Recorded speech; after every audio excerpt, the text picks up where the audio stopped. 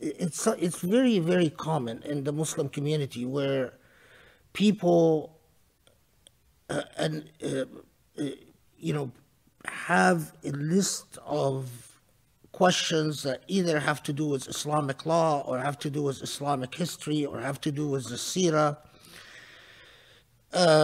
You know, what happened in this battle and what happened with the issue of concubines or enslavement at war and things like that. And they demand a response. Now, of course, the psychological dynamics here are fascinating. On the one hand, it is, I've received many messages like this in the past, and I have very strong suspicions that the messages are actually not by a Muslim at all, but by an Islamophobe. And they do this as a way of challenging you. And especially the ones that sound very angry. But even if they are indeed by Muslims and non-Islamophobes pretending to be Muslims,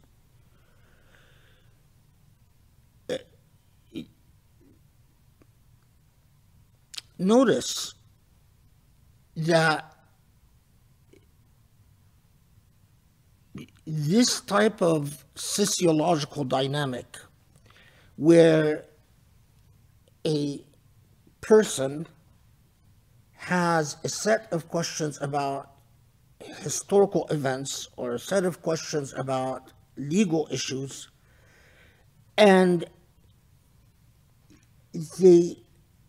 these questions become an impediment to faith.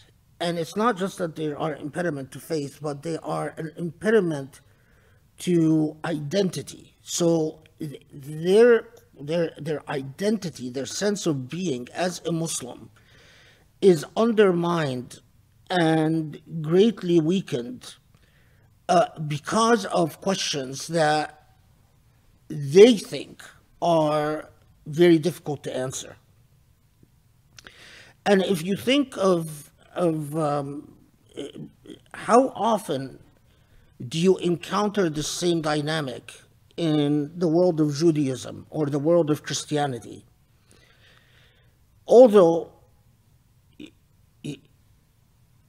a real student of, you could have the same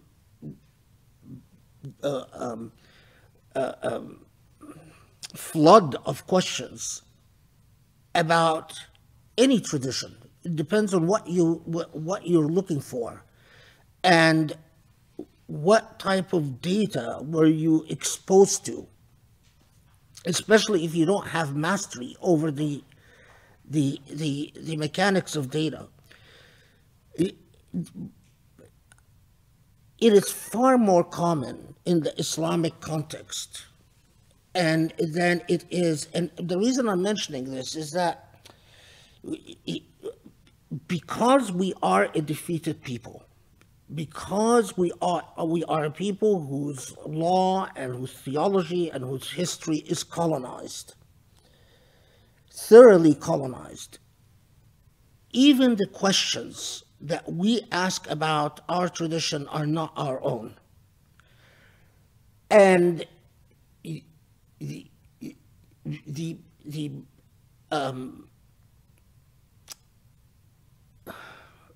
what is the word I'm looking for? Not arrogance, but beyond arrogance, something between arrogance and insolence. The presumptuousness, maybe, that we feel comfortable in demanding responses to intellectual issues that are far beyond what we are positioned to actually investigate or research or study. The reductionism by which we deal with the Islamic tradition, it takes a great deal of presumptuousness. It takes a great deal of arrogance. how do you get this arrogant attitude towards a tradition? You get that arrogant attitude towards a tradition if you are conditioned to see this tradition in a diminutive fashion. So if you are conditioned, for instance, to think of the Jewish tradition and think to yourself, oh, well, Jewish history is very complicated, and there is a lot of scholarship out there, and I cannot really ask a question without, it's sort of, you are conditioned to think in terms of, if I have a question about Jewish history, or I have a question about Jewish law, I don't dare speculate about anything unless I deal with the enormous corpus of intellectual production within the Jewish tradition about these questions. So what you're conditioned to do is a level of humility and a level of intellectual refrain and intellectual restraint, because you are conditioned to think about a tradition as complicated, nuanced, layered, and so the whole dynamic of pop questions and pop answers it's something that you don't even get into, you don't fall into, because of the fact that you are conditioned of thinking of a tradition as complicated and conditioned to have a level of humility vis-a-vis that tradition. In colonized traditions, there is a reductionism. People are not conditioned to think that that tradition is complex or nuanced or multi-layered or multifaceted, but in fact are conditioned to think that this is a tradition of a simplistic people who produce simplistic questions, who engage in simplistic historical dynamics. That stereotyping of a tradition is quintessentially what a colonized tradition becomes. You dumb down. So questions of law, by their very nature, are extremely complex, because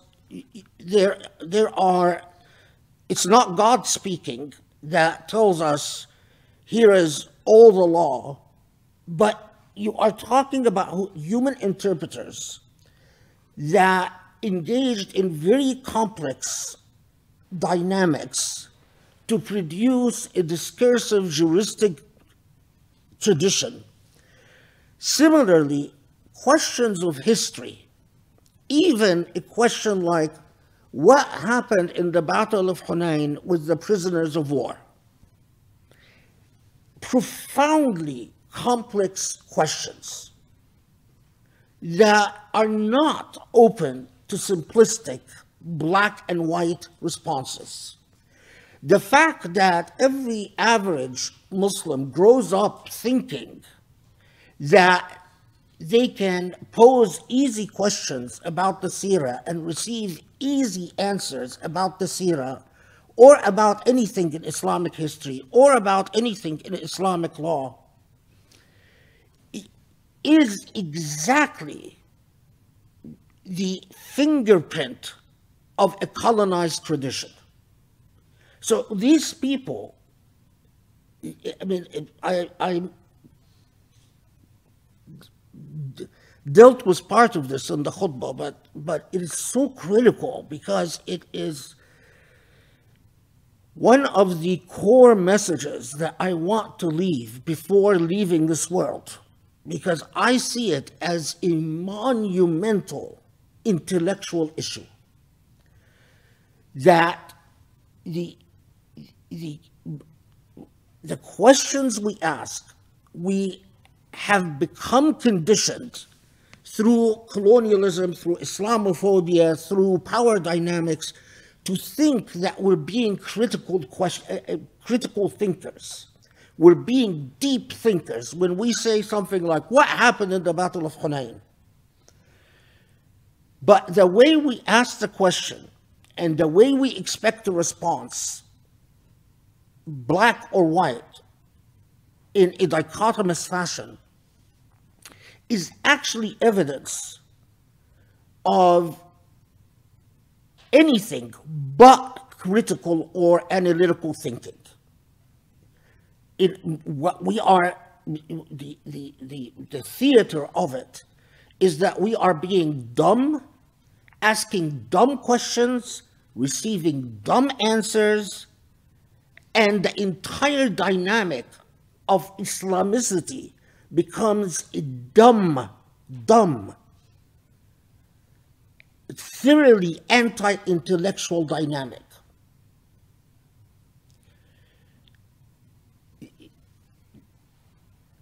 Core part of being a Muslim is having a sense of awe and humility as how grand and enormous and nuanced the tradition to which you belong is. That you have a sense of deep reverence about, I belong to a tradition in which any question I ask about Islamic law and any question I ask about Islamic history will require years and years and years of study. And having the humility of saying, and it should be. It's not, you don't feel cheated by that. In fact, you feel vindicated by that. But this is so far, you find this all the time among Jewish students of Jewish history or Jewish law. You find this all the time among serious students of Christian history. Canon law, people don't even ask questions about canon law anymore. I mean, except for a very small select group.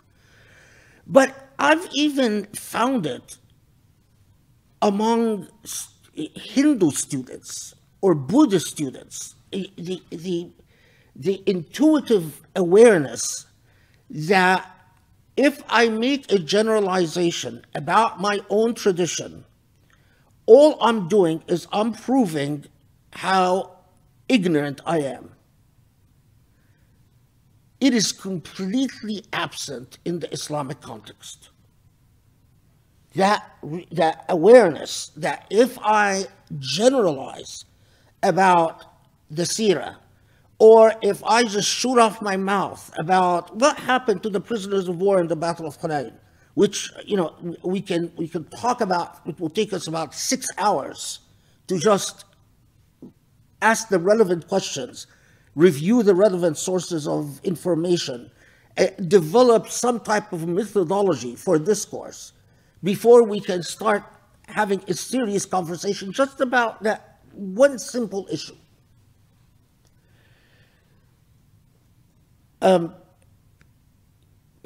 SubhanAllah, this is precisely where something like Al Hikam Al Ata'iyah comes in. Because if we raised our children with the awareness that if you want to ask questions about history, then do your homework and understand that asking the intelligent, relevant question is in fact a truly challenging dynamic. Same thing about history or law.